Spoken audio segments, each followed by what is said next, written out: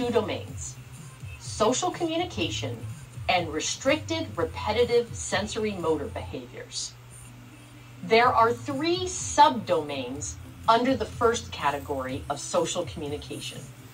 These include deficits in social emotional reciprocity, deficits in nonverbal communication, and deficits in developing, maintaining, and understanding relationships. Let's start with the first subdomain, deficits in social emotional reciprocity. This is defined as an abnormal social approach, failure to engage in normal back and forth conversation, and reduced sharing of interests, emotions, or affect. Some examples here include a lack of empathy for others, an inability to recognize one's own emotions and emotions expressed by others, a lack of desire to communicate with others, and looking through others as if they don't exist, feeling overwhelmed in social situations as well, late development of speech. In many cases, the first word is not spoken until between the ages of 2 and 3, having echolalic speech, such as repeating the last part of a question or repeating commercial jingles or stock phrases. So the speech is not creative or spontaneous.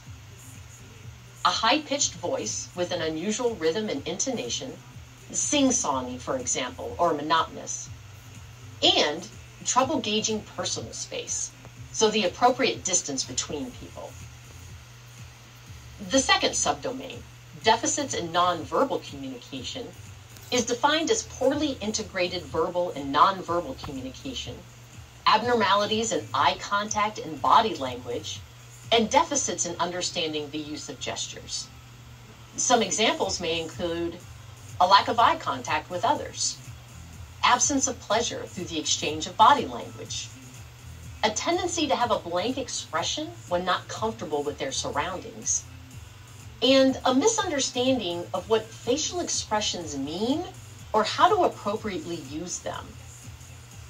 The third subdomain, deficits in developing, maintaining, and understanding relationships, include things like difficulty adjusting behavior to suit various social contexts, and difficulty sharing imaginative play or even making or retaining friends.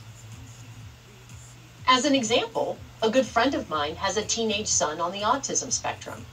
He had a friend in the neighborhood for several months. One day, the friend made a comment that offended her son, and that was the end of the friendship. For individuals to be diagnosed with autism, they must exhibit evidence of impairment in all three of these subdomains.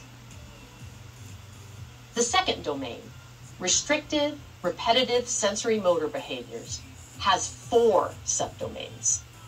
The first one is stereotyped or repetitive motor movements, use of objects for speech. Examples here include things like lining objects up in rows or flipping objects, and engaging in self-stimulating behaviors like rocking, hand waving, arm flapping, spinning, toe walking, and head banging.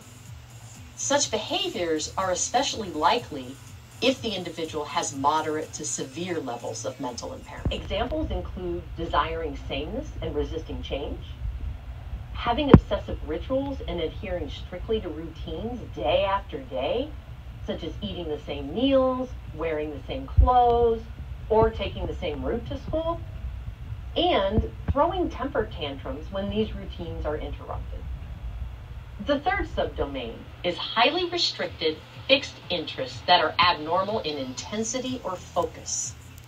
Examples here include an intense attachment to unusual objects, like a piece of string or magnets, focusing on one part of a toy, such as by spinning the wheels on a toy truck. For more cognitively advanced individuals with autism, focusing on train schedules, calendars, or particular patterns of numerical relationships. Or, like my great-nephew, hyper-focusing on a particular topic like facts about space. Finally, the fourth subdomain is hyperreactivity or hyporeactivity to sensory input, or unusual interest in sensory aspects of the environment. Examples include indifference to pain or temperature, or an adverse response to specific sounds or textures.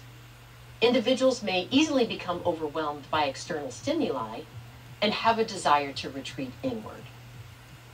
For individuals to be diagnosed with autism, they must, at a minimum, exhibit difficulty in 2 of these 4 subdomains.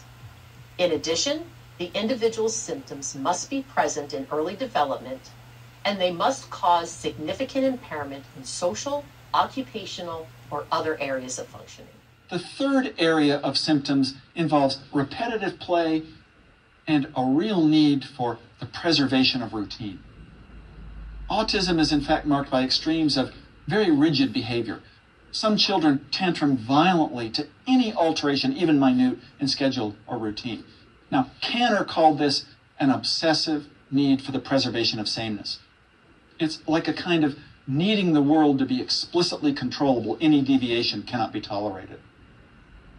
Now, to get a diagnosis of autistic disorder, children have to display very debilitating patterns in these 3 areas during the first 3 years of life. So it's an early onset condition. Now, in passing, Asperger in Europe saw very bright children and adolescents who did have spoken language, sometimes quite sophisticated, but they typically had specialized, very peculiar interests and would not be able to handle or manage any deviation from these topics. Their language was sometimes stilted, not very responsive to others. So today we use the term Asperger's disorder to refer to youth or adults with what is otherwise called high-functioning autism. In fact, these 2 diagnoses are almost interchangeable, although some contend that there are subtle differences. Both are part of what we call autism spectrum disorders. Indeed, rather than the view of half a century ago that autism was extremely rare, uniformly devastating condition, we've shifted in recent years to the view that autism occurs along a spectrum or continuum, just like the other mental disorders we've discussed in this course. Indeed, relatively few children have the full autism disorder with severe problems in communication and social abilities and play and restricted interest, but a larger number have some degree of difficulty in several, if not all, of these domains. What was the initial view about etiology and causation? Kanner and others thought that emotional refrigeration from parents who simply could not bond with their child was the cause. They also believed the